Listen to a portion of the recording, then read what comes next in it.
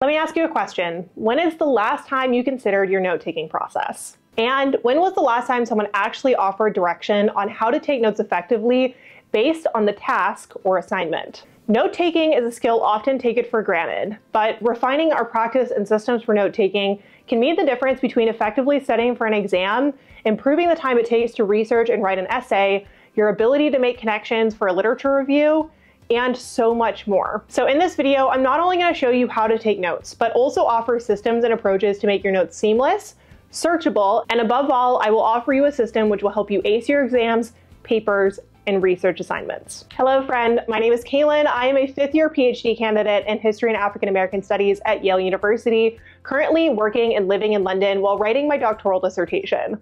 If you love study content, learning about how to live a balanced lifestyle, and all things sustainable productivity, then I would love if you can hit the subscribe button. But without further ado, let's go ahead and jump on into today's video. First and foremost, let's talk about the process. We need to begin with the understanding that note-taking is not one size fits all. The way that I took notes to prepare for multiple choice exams in community college is quite different from how I prepared for written exams in university. These practices also evolved when I became a graduate student. So in this video, I'm going to be breaking down note-taking into 4 different categories in order to suit all types of students. First, we have notes for exams with an emphasis on short-term retention. Second, notes for university essays. Third, notes for literature reviews. And fourth, notes for research. Before diving directly into the note-taking process, we need to begin with a discussion about tools and systems. Let's begin by talking about paper versus digital. In my mind, paper is ideal for retention and is great for lectures, but digital is for the accumulation of long-term knowledge. So while I think that paper notes are ideal for in-class notes and for courses that you're likely not going to refer to later, for anything that you think you may refer to 6, 8, 16 months from now, I want you to go ahead and make sure that you're keeping digital copies. Number 2. Annotating articles and books. Now, I'm not really going to be covering that in today's video because I made an entire video called How to Read Like a PhD Student that I'm going to be referring to in this video as a reference point. So if you haven't seen that video, I'm going to go ahead and link it up here as well as in the description so you can check it out after watching this video. But the 4 primary takeaways from annotating is that you need to accumulate and highlight the argument, the referenced literature or secondary literature, the actual sources and data, and you need to keep this in a digital commonplace, which brings me to point number 3. The importance here is searchability. And step 1 is going to have cloud storage. This can be a Google Drive, this can be iCloud, it can be OneDrive, whatever system works best for you. This should be your storage place that you refer to for everything. The second is a general note-taking application. You can use anything from Notion, a Google Doc, Obsidian, whatever works best for you. But then the third are processing applications. And this is where Atlas TI Web comes in. Atlas TI Web is a qualitative coding software that you can use in order to annotate your documents, take notes, and find connections. I'm going to be discussing them in further depth later in this video. Now that we have a general understanding and have discussed tools, we're going to go ahead and move straight on to section 1 of this video, which is notes for exams. Picture this. You're in a university classroom and the teacher begins their lecture. They have a series of slides and are talking at a mile a minute. You feel inadequately prepared and can hardly keep up. What is important to note and what is not? You're not sure. Yet you look around and every other student seems to be writing or typing away. How do they know what to do? You raise your hand and ask if the slides will be made available after the class and resign to taking notes on whatever appears on the screen. But when the exam rolls around, you realize you have not adequately prepared. In fact, the notes on the slides hardly covered a third of the material noted on the exam. You think to yourself, there must be an easier way. I promise you, we have all been there and there is no need to panic. Many professors place a lot of weight in their lectures to direct the questions on their exams. And as a teaching assistant at Yale, I can tell you from experience that the slides and study guides are not sufficient for helping you grasp the material on your upcoming exams. However, there are some guiding principles to ensure you don't miss a beat. So here are 3 things you need to focus on. First and foremost, you need to focus on themes. What recurring themes arise within the class? Is there any approach that your lecturer seems to take when considering questions? One quick note is that this might be more applicable to the humanities and social science subjects. Number 2, key terms and subjects. These will often be mentioned along with an anecdote or an example. Note their definition and at least one key detail to help you remember. Number 3, equations. Write both the formula and an example which your professor likely outlined in their lecture. One quick note. If at any point you feel like you missed details in a lecture, please reach out to your teaching assistant or professor for a meeting.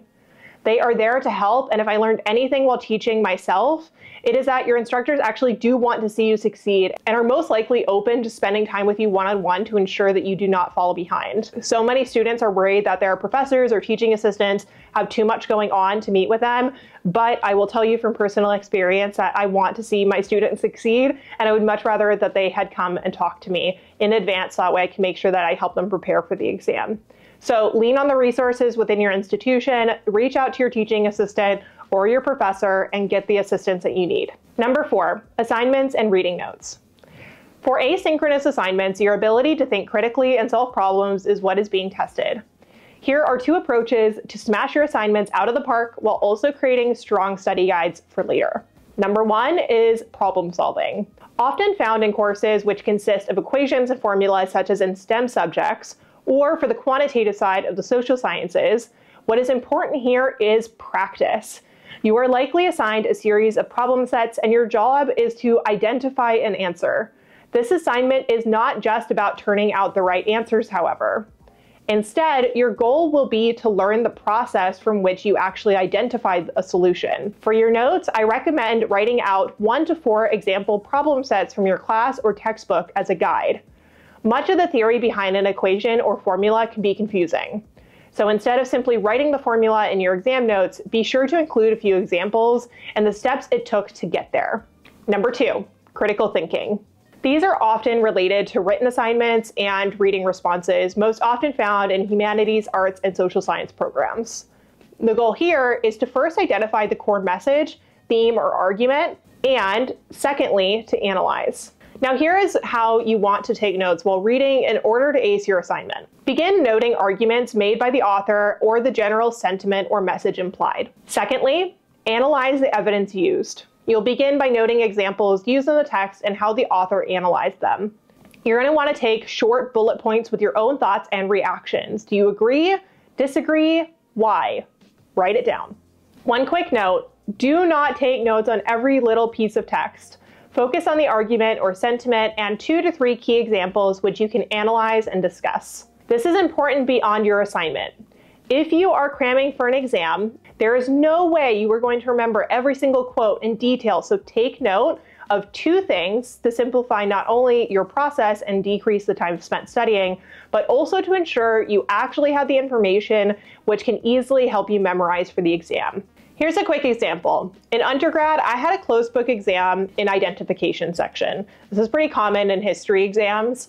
I was asked to identify Crispus Attucks, known as the first individual to be fatally wounded during the Boston Massacre, which spurred patriotic sentiment against the British during the American Revolution. Crispus was Wampanoag and African, and what is often noted about him was his race. However, because of my notes and identifying specific anecdotes, I remember that he was born in Farmingham, outside of Boston, and was able to discuss not only Crispus Attucks' role in the American Revolution as an Afro-Indigenous man, which, by the way, if you want to learn more about Afro-Indigenous history, please check out Kaelyn Mays' book. I'm going to go leave a link down below. This is not an affiliate link. He's just a mentor of mine, and I really think that we should all be reading this book. But anyhow, back to the point. In my essays, I wanted to identify how Boston served as a diverse hub whereby merchants and fishermen from across Massachusetts came to be involved in revolutionary fervor. The lesson here is to note random examples and mentions which will help trigger memories that are unique to you. Everyone is going to discuss the main crux of the reading and the most obvious facts about the term or subject. What you can do to take your notes and therefore level up on your exams is to actually identify facts which are interesting to you, which you can elaborate on in a unique way. Summary. When taking notes in preparation for an exam, pay close attention to the main ideas, themes, equations, and examples, and take note of them in short bullet points which can be easily converted into study materials for memorization, such as flashcards. Now it's time to go ahead and move on to section number 2, which is notes for essays and written exams. Unlike the previous section, which was primarily focused on lectures and the ability to reiterate and process the information, from the course back to your instructors, written essays and exams require a slightly different kind of finesse. It's important to note that my approach with this section is based on written assignments which have a set reading or source list. Some written assignments may also include mention of themes or terms from within the lecture material, so for this, please refer back to section 1. However, with the set reading list, you're going to take note of 3 things. First and foremost, theme within the text. Secondly, terms and subjects. And third, sources and evidence. Similar to section 1 where I discussed assignments, we are going to build on that model to focus on critical engagement. However, instead of focusing on memorization, we are taking notes for the purpose of writing a paper and being able to elaborate on our thoughts. Therefore, these 3 areas may be familiar, but we are going to approach them in a slightly different way. Let's begin with arguments and themes. Begin your notes with a clear outline of the reading's core arguments and themes. Let's say you're taking a module on Jane Austen and are tasked with reading Pride and Prejudice alongside literary studies of the book. While the themes which are highlighted often by literary scholars may focus on marriage, female friendship, or the like, also take note of what's not mentioned. Consider what is missing. Secondly, note what they argue. All you're going to need is 1 to 3 bullet points. These are going to be important as you develop your argument in support or in disagreement with field experts. Secondly, terms and subjects. Unlike when you were preparing for exams, preparing for writing an essay will require you go a bit deeper to identify terms and subjects, the author's chosen definitions, and examples for their use throughout the numerous articles or books you may be required to read. Again, you're going to want to add bullet points for any interesting tidbits of information, which may inform a unique thesis or argument. But now you're also going to save supporting quotes and details. Third, sources and evidence. Much of academic study relies on the unique use case and analysis of evidence or data. Whether you are a scientist looking at the cells of a tomato, or a social scientist studying the prevalence of trans-border migration, or even a historian like me studying references to matrilineal descent in the early modern English Atlantic, we all begin with a hypothesis which is either supported or disproven by the evidence. When analyzing the assigned reading, pay close attention to the use of evidence and take note of the author's stance, as well as your own. Summary. When taking notes for essays, you'll want to include quotes and examples which you can refer to in your analysis. However, do not just write what the author says. Instead, also incorporate bullet points into your notes with your own viewpoint, so you don't lose sight of your unique read on the text and therefore your unique voice when it comes time to write. For tips on how to write your essays, I recommend checking out these 3 videos. Now it's time for section number 3, notes for literature reviews. If you are or hope to become a graduate student, then you will likely become very familiar with what is known as a literature review. These go beyond the readings assigned by an instructor and often require that you pose your own hypothesis and perform an analysis on what is said by professionals in the field. This is going to require a new format for note-taking. The literature review will include these 4 core elements: the literature search, reading and highlighting, note-taking, and writing. Now, this video is primarily focused on the note-taking process. However, I want to share a tool which may aid in step 1 of your literature review process, and that is Atlas TI Web's latest paper search feature. Atlas TI Web is a virtual qualitative research assistant which leverages AI and methods for manual coding in order to improve your overall workflow, identify patterns, and help you better understand your materials. First, let's go over the paper search feature. One of the most challenging steps when beginning work on a literature review is actually identifying articles and books which are relevant to your subject. However, with the help of literature search engines such as Atlas TI Web, we can access millions of sources, including 200+ million articles sourced by Atlas TI Web using Semantic Scholar. But now let's move on to the most important feature for the purpose of this video, which is note-taking and tagging. One of the most important features of a well-oiled organizational system is the ability to access and search literature across time and space. This is why I recommend having a dedicated note-taking system for tracking your readings, because you may find in 3 years' time, you would like to check that one obscure article you read 2 years ago. Well, this is where Atlas TI Web is quite handy. Not only can you import a variety of sources, including transcriptions, articles, audio files, and videos, but their AI assistant will also help you identify recurring themes, phrases, and subjects within your literature. You can also check codes manually to ensure you're collecting data which is most relevant to you. However, if you're feeling a little bit lost when summarizing an article, you can also use Atlas TI Web's conversational AI to gain further clarity. I began using Atlas TI Web a little over a year ago when I began working on my dissertation, and I've recommended it in so many videos and to so many researchers because of its ease of use, as well as their ever-expanding list of useful features. To try out Atlas TI Web for yourself, be sure to use code academic20 and click the link in my bio below. To summarize, the notes that you take for a literature review should identify not just the arguments of various writers and the evidence used, but also make connections across various studies.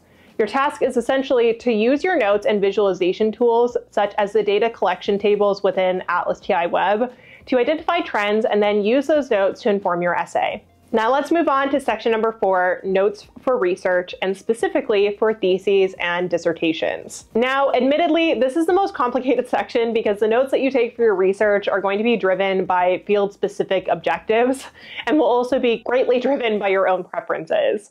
For example, I use Notion to track my secondary literature notes and primary source notes, but I use Atlas TI Web in order to code my legal records when identifying trends across various legislative bodies and courts. However, there are 2 universal systems that we can establish in order to streamline our process, and that is a literature database and a primary database, where we capture things such as lab notes from our individual studies or surveys, notes from the archival records, or frontline interviews. The primary database will be driven by your field and what is recommended for how you conduct your studies. But if you are a humanities scholar or historian, you can learn more about my archival note-taking process by watching this video here. As for your literature database, you are going to follow a similar procedure as you did when conducting your literature review. However, there are 2 additional recommendations. First is to track your citations. You can use a reference management software such as PaperPile, Zotero, or Mendeley, or you can manually track your citations in a database, such as the one that I've created on Notion. The second is to track subfields through tags. You can do this by coding your documents in Atlas TI Web, but you can also use this when saving documents to the cloud. For all the documents used for my dissertation, I adopted a filing system for the title to help me keep my notes organized and searchable regardless of if I later uploaded them to Atlas or another application. And this system goes as follows: project, subfield, title, author. Now here is an example. Dissertation, Early Modern England, Labors of Innocence, Picciotto. This is something I wish that somebody told me when I was in college, and so I am telling you now to save you hopefully a whole lot of time and frustration. In conclusion, note-taking is a process which is so dependent on personal preference and should be catered to how it is that you learn best. However, I hope that by refining the process, you are better able to improve upon your own systems in order to be a more efficient and confident student. If you are ready to level up and take your note-taking and literature review practice to the next level, be sure to check out Atlas TI Web and use code academic20 for 20% off of your subscription. And if you enjoyed this video, be sure to give it a thumbs up and make sure to share it with a friend, and let me know what you would like to see next on my Like a PhD Student series. Thank you, friends, and I'll see you next time.